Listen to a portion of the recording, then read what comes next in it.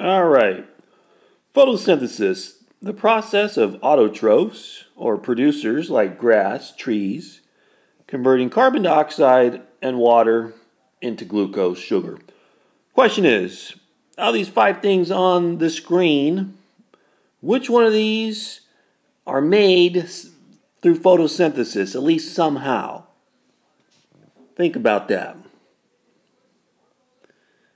Well, obviously, wood.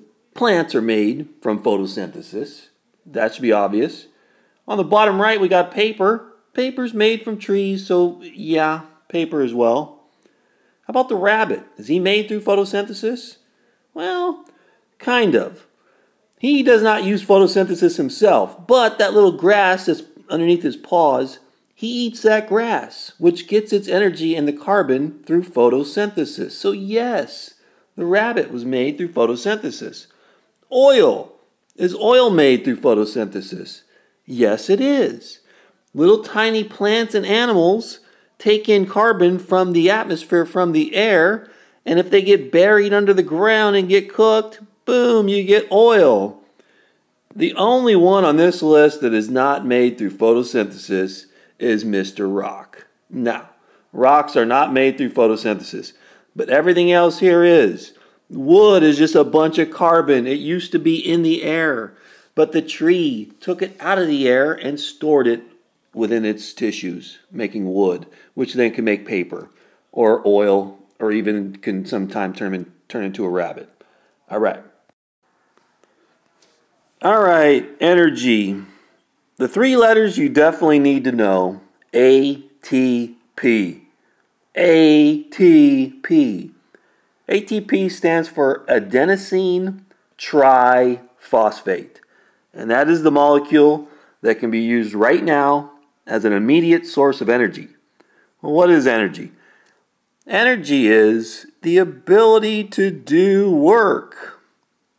So as you're writing with your pencil right now, or looking with your eyes, or thinking with your brain, all that is work. And you need energy to do all that stuff. Yes, all right, so why do cells need energy? Obviously, when you move, transport substances across the cell membrane.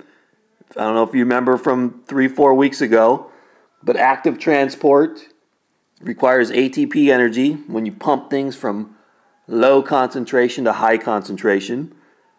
Breaking down and also building new molecules. Basically, everything you do requires energy, so you need ATP. All right, so how do we get our ATP? Well, you think, well, we just eat ATP. Nah, ATP's way over here. We don't eat it. First, we eat some stuff, which you probably know. It's called food. Boop, boop, boop. It could be a lot of things. Tortilla chips, apple, bread, ice cream, whatever that is. Well, that food, they're complex. They're like fats. Some are carbohydrates. Some are sugars. But our body first needs to break it down into Mr. Simple glucose. And we remember its formula, C6H12O6. Well, once we got into this one simple sugar molecule, then the mitochondria in our cells can convert that glucose, boom, into Mr. ATP. Now, when you got this guy, now you can use it as an immediate source of energy. Glucose is good. It can be converted into energy, but it is not ready to be used immediately as energy. It first needs to be converted into Mr. ATP. All right, so how does ATP, or adenosine triphosphate, work? Well, first thing you know, it's made up of basically 4 parts. You got a molecule called adenosine, which is it's a molecule in a lot of things. It's in your DNA. It could be in proteins. Don't need to know that. What you really need to know is tri means 3. If you ride a tricycle, it's got 3 wheels. Well, adenosine triphosphate has 1, 2, 3 phosphates. And why that is important is when it's got the 3 phosphates, when it's ATP, it is fully charged. When you need to use energy, to run a race, to write with your pencil, to talk with your friends, to play a little game on your cell phone. Well, you got to use energy. And to use that, to release that energy, you turn ATP into ADP. Now, the only difference between these two guys, ATP had 3 phosphates, as you saw there on the left. ADP has 1 removed. It's got 2. So, when the energy gets released from ATP, all that happens is one of those phosphates get plucked off from the ATP and it releases energy. Not really spelled that great, but it does release energy when that 3rd phosphate gets released. Now, just like you don't throw away your cell phone at night just because your charge goes down to 0%, you don't throw away ADP either, because this thing can be recharged through cellular respiration. If you want to store energy, all you got to do is you eat food and your mitochondria actually puts another phosphate onto the ADP to turn it back into ATP.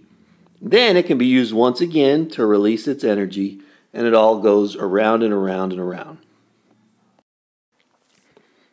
Alrighty, well, this slide basically says the same stuff that I just said in the previous slide. So A, what happens when a cell needs to use energy? Well, that is when ATP, with its 3 phosphates, one of those phosphate groups is broken off to make ADP. And when that happens, energy is released that your cells can use. So to release energy, you rip off one of those yellow balls, one of those phosphates, forming ADP, and in the process you release energy.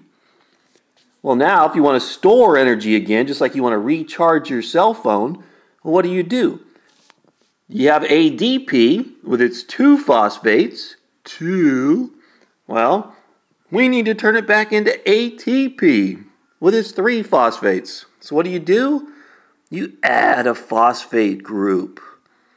You add another to make ADP back into ATP, and that is done through respiration, which will be later on in this unit. Additional energy-rich molecules. The only one we're going to need to know for photosynthesis is this guy right here, NADPH. What does it stand for? Well, if you really want to know, nicotinamide adenine dinucleotide phosphate. Do you need to know it? No. These guys we're going to be using in respiration. We'll learn about them later. But all you need to know, these guys, all 3 of these guys, NADH, FADH2, and NADPH, they all carry hydrogens. And more importantly, they carry high energy electrons. So that's all these guys do. The H here stands for that hydrogen. Same thing with H here on this NADPH. It's carrying hydrogen, but more importantly, all these guys do is they carry around electrons. And those electrons can be used to make energy. Sometimes they're used to make sugar. Sometimes they're used to make ATP. Just depends on if you're doing photosynthesis or respiration. We'll go over that later. Alright, so photosynthesis, what is it? Well, it means putting together with light. And what are they actually putting together? Well, of course, glucose. That's what plants are making. They're putting together glucose using the energy from sunlight. So there's this basically the regular definition. The process by which autotrophs, like plants, use light to convert CO2 or carbon dioxide and water into a sugar called glucose. They use special molecules which are called pigments. Pigments are basically just molecules that either absorb some wavelengths of color and they reflect others. So if you look at your shirt right now, my shirt I'm wearing right now is gray. So it absorbs most colors, but it reflects gray. That's why my eyes can see it as gray. Chlorophyll is the main pigment we're going to need to know. Pretty much the only one we're going to need to know. Chlorophyll. It is what makes plants look green. Because chlorophyll is a photosynthetic pigment. That means it's a pigment which is used to make glucose from sunlight. It absorbs most wavelengths of light, but it does not absorb green. It reflects green. Therefore, that is why plants look green, because they reflect green. 3 other pigments that I don't know if I'm going to ask you about them or not, but carotene, that's where carrots get their name. Plants have a pigment called carotene. That's what makes some plants look orangish. Phycobilins make some leaves in plants, like especially maple leaves, make them look red. And xanthophylls makes the leaves of some plants look yellow. All these are involved in photosynthesis, but if you're going to remember any of them, remember Mr. Chlorophyll. That is the main one. The pigment involved in photosynthesis that allows plants to make glucose. These are just like some other ones, but they're not quite as important as Mr. Chlorophyll. And here's just basically a picture that shows why plants look green. This right here would be a chloroplast. And this is the sunlight coming in. And this is green light coming in. Well, as you can see, only 8% of that green light gets absorbed. 92% of it gets reflected. And that's why plants look green. So if you wanted to grow plants and you want them to grow really terrible, give them just green light, because they will reflect most of that green light and plants won't be able to make glucose. Plants will not grow well under green light. This is kind of the opposite of the green. If you want plants to grow well, one wavelength of light that you can give them is red. Because unlike where green only 8% gets absorbed, when it's red, 64% gets absorbed. So this plant is absorbing more light, therefore it can make more glucose, more sugar under red light, because it happens a lot better.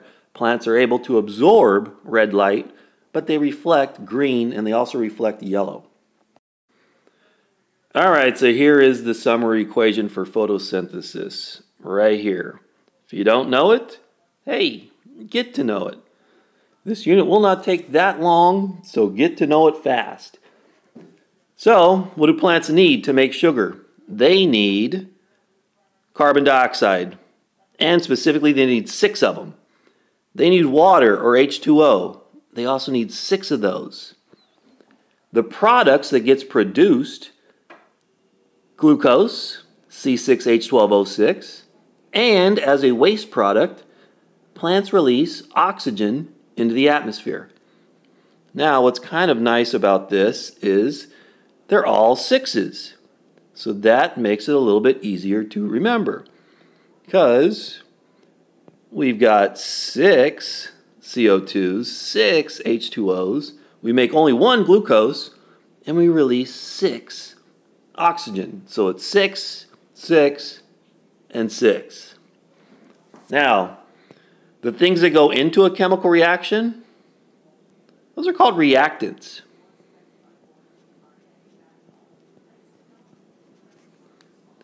And the things that get produced or made in a chemical reaction, those are the products. So, in this equation, 6 CO2 plus 6 H2O plus light gives you glucose plus 6 O2. Now the question is, why do we need 6 CO2s and 6 waters? Why don't we just have 1? Well, if you look, Mr. Glucose here is C6. Glucose needs 6 carbons in order to be glucose. It needs 6. It doesn't need 1. That's why we need 6 CO2s in order to make our glucose, which has 6 carbons. We also need 12, a lot of hydrogens. 1 water molecule would not give us enough hydrogens, but 6 times 2 equals 12. So that's why it takes 6 carbon dioxides and 6 waters to make our glucose molecules. All right, once again, kind of what we talked about in just the previous slide. Where did the 6 carbon atoms in glucose come from? Those are these guys, the 6 carbon atoms. Well, of course, those guys came from the 6 CO2. Where did the 12 hydrogens come from? That are also, here's the 12 hydrogens. Where did those come from? Those guys came right here from the 6 water molecules. That's how we got them, because these guys turned in to glucose. The 6 oxygen came from? It came from the CO2. You don't need to know it, but the oxygen does come from the CO2, not the water, because the water is used, it gets split, and that's where oxygen gas, O2, gets released. And that's where this is right there. There's the oxygen gas. It comes from the water. What are the reactants for photosynthesis? Well, that's basically everything up above that's in red.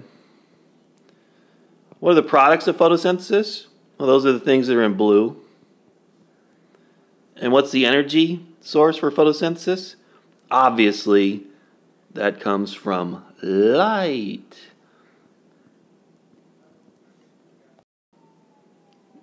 All right, so some key terms associated with photosynthesis, some structures that are involved. Obviously, we should know, we should have heard of Mr. Chloroplast. Those are the organelles, is where photosynthesis takes place. Inside of the chloroplast are these little green discs. So they look something like this, little green discs. Like that. Each little green disc is called a thylakoid. Now they're green, of course, because they contain the pigment chlorophyll, which is inside chloroplasts. A grana, right here, all that is kind of the same thing as a thylakoid. The only difference is, instead of it just being one disc, like a thylakoid, a grana is a stack of thylakoids, a stack of green discs.